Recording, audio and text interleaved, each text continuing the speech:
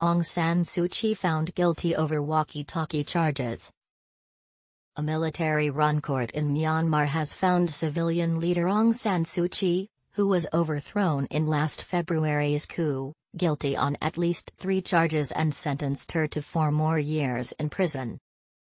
The 76-year-old Nobel Peace Prize winner was detained as the military seized control of the country nearly a year ago and has been slapped with nearly a dozen charges that critics say are politically motivated.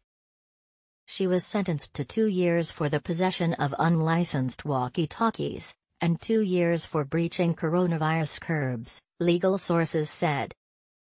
Aung San Suu Kyi, who denies all charges, is on trial in a closed court and could be sentenced to a total of more than 100 years in prison if she is found guilty on all the counts against her. Her lawyers were ordered not to talk about her case last October. She was convicted last month on incitement and breaching COVID-19 protocols and given a 4-year prison sentence, which a few hours later was halved by coup leader Min Aung Hlaing in what was portrayed as a pardon. In December, state television reported that sentence would be applied at Aung San Suu Kyi's current detention place. It is not clear where is being held and whether the same approach would be taken in Monday's case.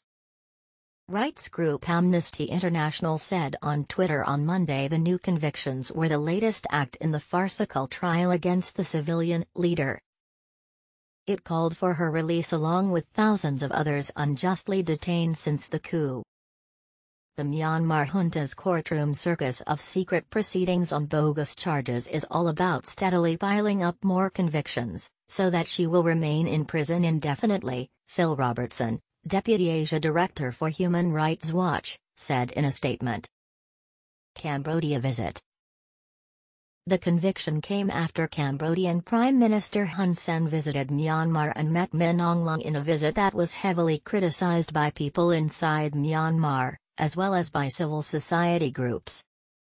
Hun Sen, who this year took over from Brunei as chair of the Association of Southeast Asian Nations, ASEAN, did not meet Aung San Suu Kyi and there was no mention of her in the joint statement that he released with coup leader Min Aung Hlaing following the visit on Sunday.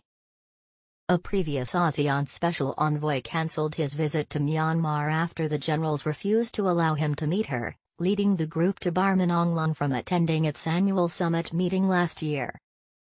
The generals have also been under fire from ASEAN over their refusal to follow a 5-point consensus agreed in April last year to resolve the country's violent political crisis, but there are concerns that Hun Sen, who wields almost unfettered power in Cambodia, will take an easier line. Aung San Suu Kyi spent years under house arrest under Myanmar's previous military regimes. The military-drafted constitution that laid down the conditions for the country's democratic reforms excluded her from the presidency because she married a UK citizen and her 2 children are British. Min Aung Hlaing has sought to justify his coup by claiming fraud in the November 2020 elections. The returned Aung San Suu Kyi's National League for Democracy, NLD, party to power in a landslide. The Elections Commission said there was no evidence of wrongdoing in the poll.